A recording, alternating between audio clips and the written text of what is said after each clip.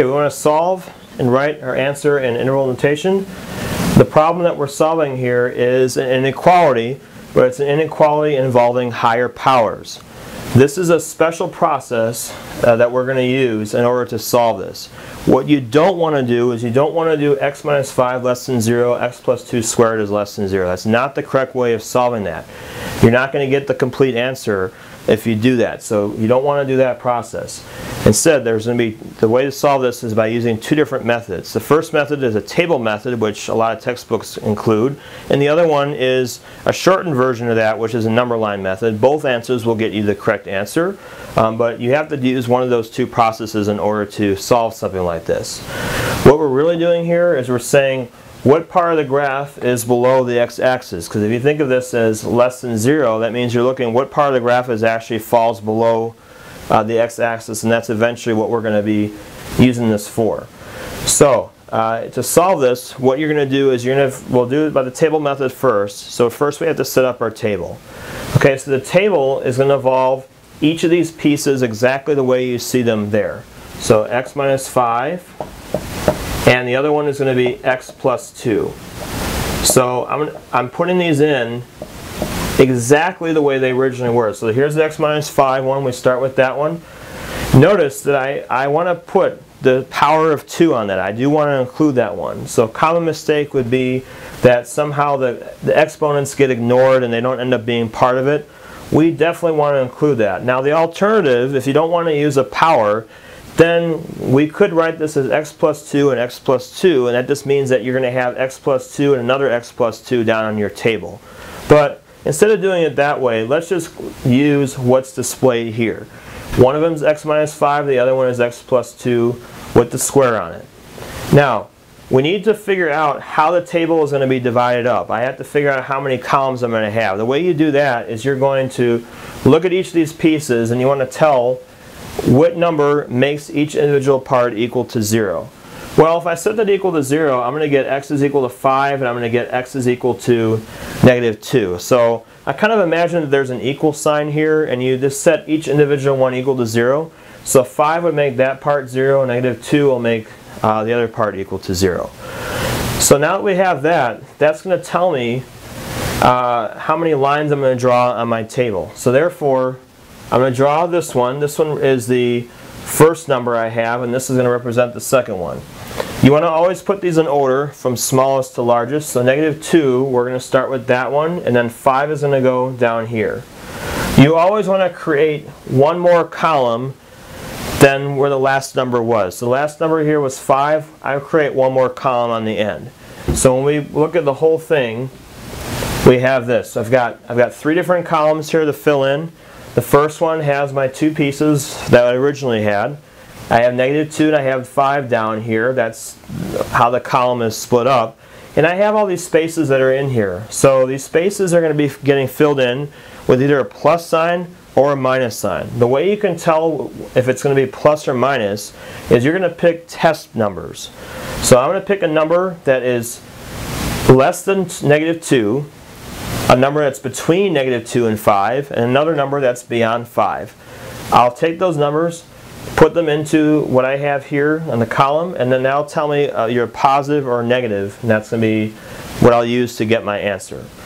So what I do is I'll first do a test number over here. I'm going to test negative 3. It doesn't really matter what number you pick, as long as the number is less than, it has to be less than negative 2. So I can use negative 400, it doesn't matter as long as that number is less than negative 2. So now that I have this, what you do is you're going to put negative 3 into these two expressions and you're going to indicate whether you get a positive or a negative number as a result. Negative 3 goes in here, negative 3 minus 5, that gives you a negative number, so I'm going to put a negative there in that first part in the table. Negative 3 goes in this one. Negative 3 plus 2 is negative 1, but we're squaring it, so you're going to get a positive number as a result. So next, I want to test a number between negative 2 and 5. So for here, I'm going to test 0. It doesn't matter, any number between negative 2 and 5 is going to work. I just picked 0 because it's easy to plug in and get answers. 0 into this one. 0 minus 5, negative. 0 plus 2 is 2, squared is 4. That's also positive. Now I'm testing a number that is greater than 5. So I'm going to test 6. 6 is going to go into each of these. I have 6 minus 5, that's positive.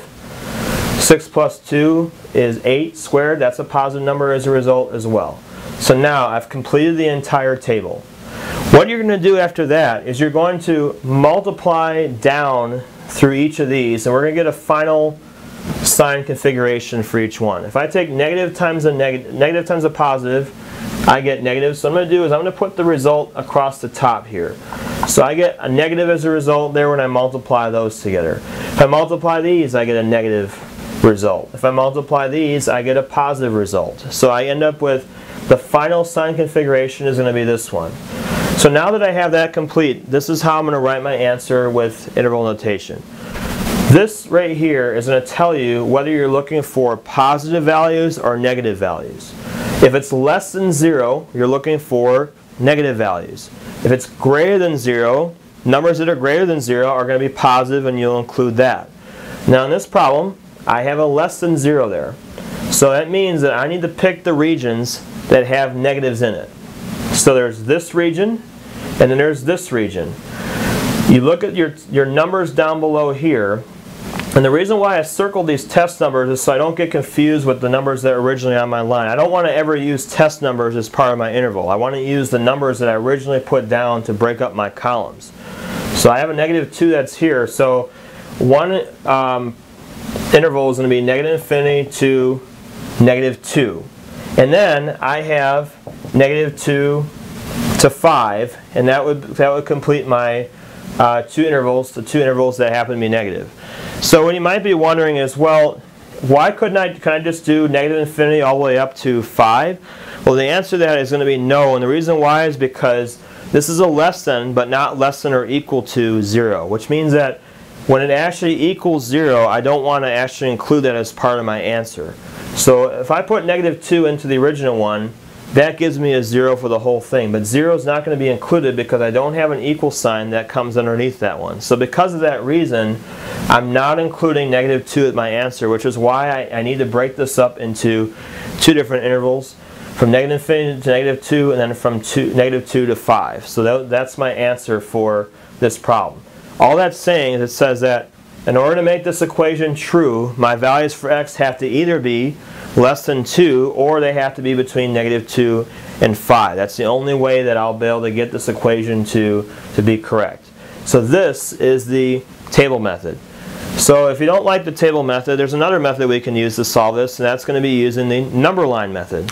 Okay, so number line method is the next one. Number line, what you do is you draw a number line and you put your values down for each one. I had negative 2 and I had 5 that I solved for originally when I set that equal to 0. So this is another method, different from this method, different method for solving this one. So here's my two numbers that I have a number line here. Now you're still going to be using your test points just as before. We test negative 3, test 0, and test 6. Notice what I'm doing here. I'm circling these and I'm pushing them down. I'm writing them below the other ones. The reason why is more for when you get your answer. A lot of times if you just put negative 3 here, then it's easy to make a mistake and go from negative infinity to negative 3 and have it go to your test number instead of actually going to the number that's on your number line. So when you're writing these, it's probably better to circle them and put them down, do something to distinguish them from the other numbers up there, so that way you don't accidentally put the wrong one down. Now I'm going to do the same test numbers I had before, except when I test it, I'm actually not going to use the individual pieces. I want to put that test thing into the entire thing all at once. So for instance, if I test negative 3, for instance, I'm going to put negative 3 into the whole entire formula that I had before. So the whole entire thing I have here, I'm putting it in there all at once. I want to see if I get a positive number or a negative number as a result. So I get negative 8 here, and I get negative 1 squared, and so I get negative 8 as a result. That's a negative number, so therefore I'll put a negative right here for that part of the number line. Next, I'm going to test 0. 0 goes into each one of those as well. 0 minus 5, 0 plus 2 squared. You get negative 5, and then this is 2 squared, which is 4. So you get negative 20 in there when you test 0. Okay, so then when you put 0, that's less than 0, negative 20 is a negative number. Once again, I'm going to put negative in between there, between negative 2 and 5. The last thing I'm going to do is I'm going to test 5. So I'm going to put 5 into each of these. So I have, actually 6, I'm sorry. 6 is the one we're testing. So we're going to do 6 minus 5 and 6 plus 2 squared. That's 1 times 8 squared. That gives you 64. That's a positive number. So I'll put a plus here. So if you're going to do it this method, you're still going to get exactly the same sign configuration as we got by using the table method, which means that my answer is going to be exactly the same. It just means that we're writing it out differently. Some people prefer this method because there's less writing. Some people like this because they can see more visually what's positive and what's negative when they multiply it out, but you can do either method. So in this case, the number line method, all it does is it has less things that you're writing out. But just remember, if you are going to do it by number line, you have to put this into the entire expression all at once. But the nice thing about using the number line method is you get your final sign configuration at once, and you can go directly to your answer instead of multiplying down and doing that where you could make a mistake extra. So both of these are acceptable methods for using it, and you can use whatever one is most comfortable for you.